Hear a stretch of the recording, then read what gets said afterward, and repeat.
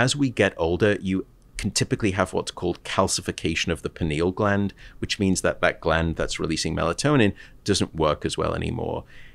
As a consequence, they tend to have a flatter overall curve of melatonin released throughout the night. It's not this beautiful, lovely peak and this bullhorn message of, it's darkness, please get to sleep.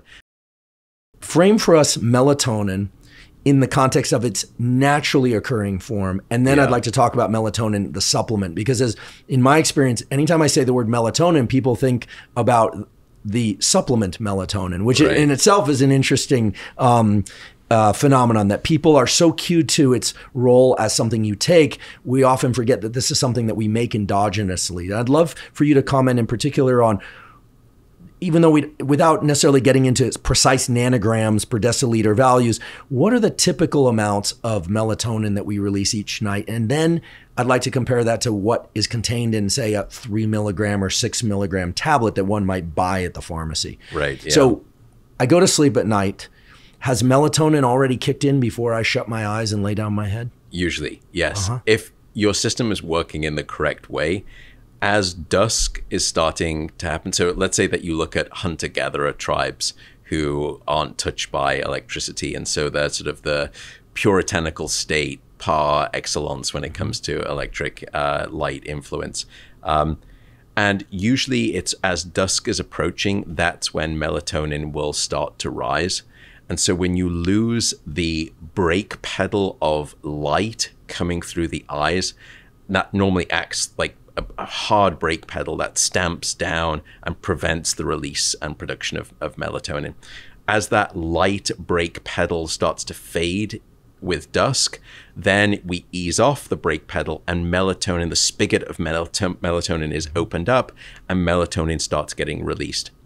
And usually we'll see this rising peak of melatonin sometime, usually an hour, 2 hours later or around, and it varies from different people, around the time of sleep itself.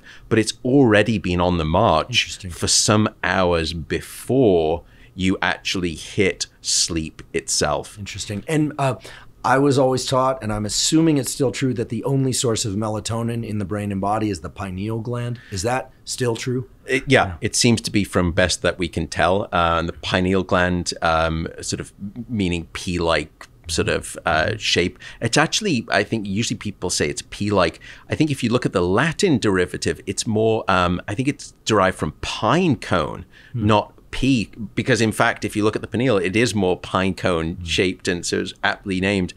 Any human brain I've ever dissected, or I confess I've dissected a lot because I teach neuroanatomy and have for years. I love looking at the pineal. It's the one structure in the brain that's not on both sides. It's usually pretty easy to find, and it's pretty good size. It looks like a pea, and it's sitting right there, and it's remarkable that it releases this hormone essentially probably our entire lifespan. And is inhibited by light. So our pineal starts to release this into the general circulation. I have to imagine we have melatonin receptors in the brain and body. That's correct. So essentially your brain has a central master 24-hour clock called the suprachiasmatic nucleus that keeps internal time. Now, it's not a precise clock if left to its own devices, nothing that a Swiss clockmaker would be proud of.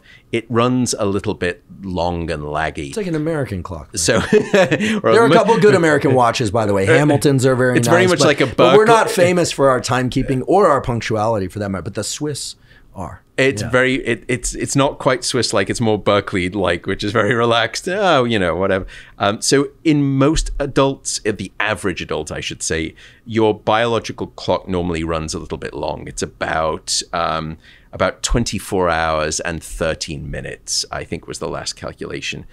But the reason that we don't keep drifting forward in time and kind of running consistently, more and later, 30 minutes by 30 minutes by 30 minutes each day, is because your central brain clock is regulated by external things such as daylight and temperature, as well as food and activity. All of these are essentially different fingers that come along, and on the wristwatch of the 24-hour clock will pull the dial out and reset it each day to precisely 24 hours.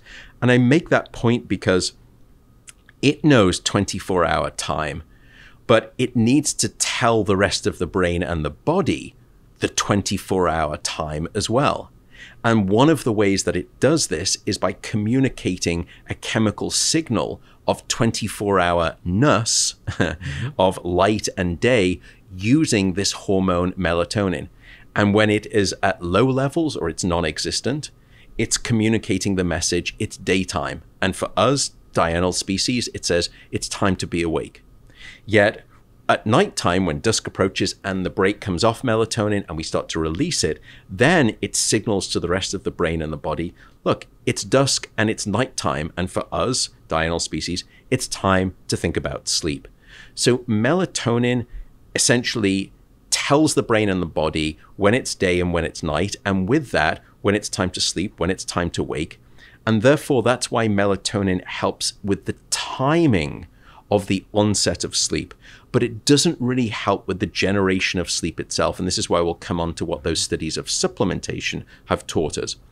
So it tells the rest of my brain and body, it's time to go to sleep. It perhaps even aids with the transition to sleep, but it's not going to, for instance, ensure the overall structure of sleep, or it's not the conductor that's guiding the sleep orchestra, so to speak, throughout the entire night. Yeah, it's more like the people that essentially take you to your seat and sit you down and give you your program. Right? Exactly. Okay. Yeah. Sort of the far less sophisticated analogy I have is, melatonin is like the starting official at the 100-meter race in the Olympics. That's a better analogy. It calls all of the sleep racers to the line, and it begins the great sleep race. But it doesn't participate in the race itself. That's a whole different set of brain chemicals and brain regions, which then brings us on to perhaps the question of supplementation, which is it helpful for my sleep? Will I sleep longer? Will I sleep better?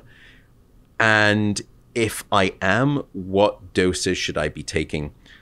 Sadly, the evidence in healthy adults who are not older age suggests that melatonin is not really particularly helpful as a sleep aid. I think there was a recent meta-analysis that demonstrated when it looked at all of the different sleep parameters, melatonin, and a meta-analysis for those not knowing what that is, it's a scientific sort of method that we use where we gather all the individual studies and we put them in a big bucket and we kind of do this kind of statistical fancy sleight of hand, and we try to come up with a big picture of what all of those individual studies tell us.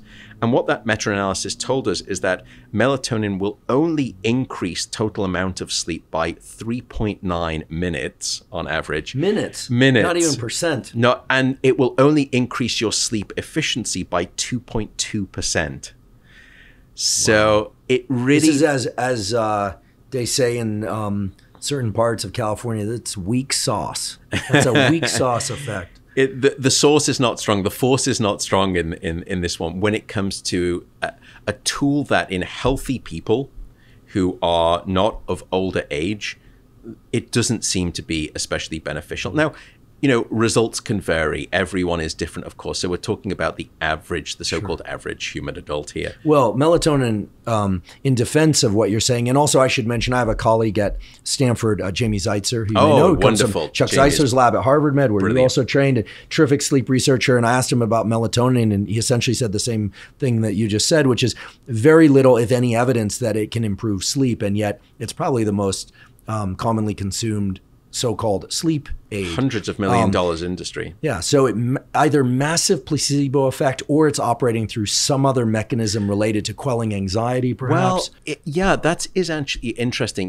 There are some studies where you do see some, effects. Now, again, when you do the grand average of all studies, it just doesn't seem to have an effect.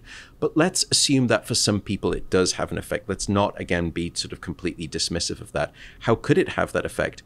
One of the reasons that I've become a little bit more bullish on melatonin from a sleep perspective, and then melatonin more generally for a, maybe we can speak about this too, as a counter measure when you're undergoing insufficient sleep.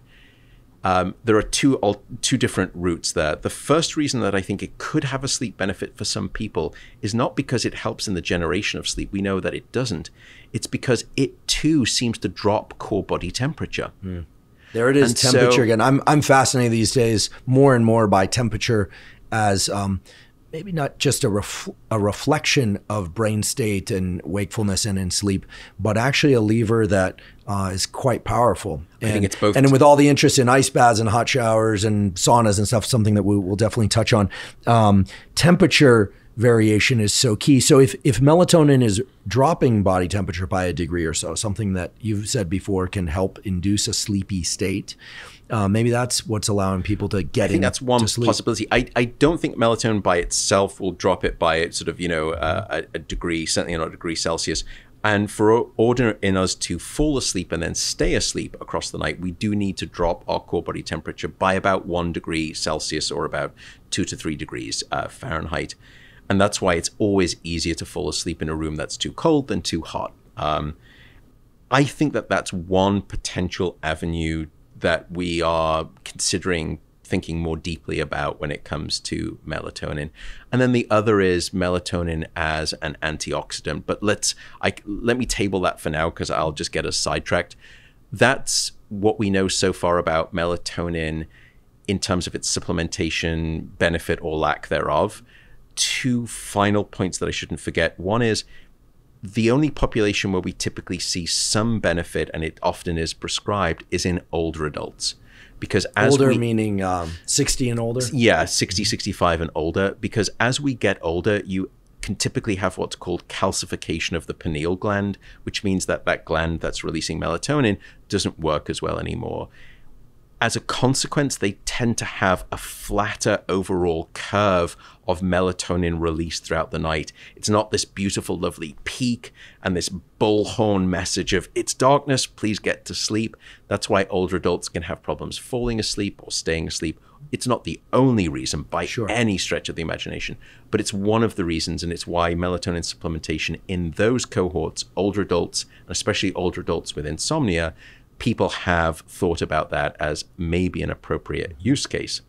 Well, along those lines, if we were to compare dosages, do we know how much melatonin is typically released into the bloodstream per night? And can we use that as a kind of a rule of thumb by which to compare the typical amount that someone would supplement? I mean, typically the supplements for melatonin that I see in the pharmacy and elsewhere and online range anywhere from 1 milligram to 12 or even 20 milligrams. Yep. My guess is that a normal night's release of melatonin, typical for somebody in their 20s, 30s, 40s, would be far lower than that. Am I correct or wrong?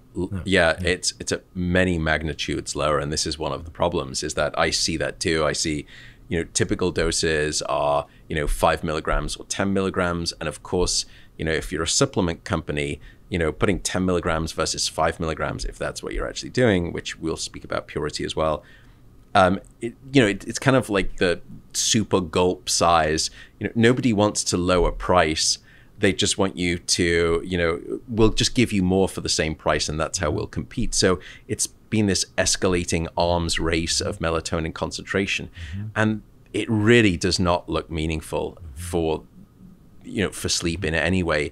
What we've actually found is that the optimal doses for where you do get sleep benefits in the populations that we've looked at are somewhere between 0.1 and 0.3 milligrams of melatonin. In other words, the typical doses are usually 10 times, 20 times, maybe more than what your body would naturally expect. And this is what we call a supra-physiological dose.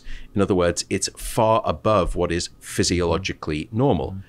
And to put that in context, imagine I said to you, I want you to eat 20 times as much food today. I thought you were going to use testosterone as an example. You're going to take 300 times the normal amount of testosterone. We know that would have tons of deleterious effects. It would be terrible. Yeah. And yet you can do this. One thing that I'm concerned about these supraphysiological levels of melatonin is that many years ago, actually here at Berkeley, when I was a graduate student, we would inject animals, which were seasonally breeding animals, with melatonin.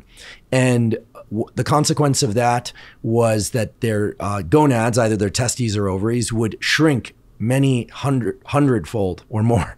In other words, that they would go from having nice, healthy-sized hamster testicles, what a hamster would consider healthy size for a hamster, and they would shrink to the size of a grain of rice. So from like an almonds to size of a grain of rice. I had to see that only once for me to be very concerned about super physiological levels of melatonin. And I realized that melatonin does different things in different species. We are not hamsters. We are not seasonal breeders.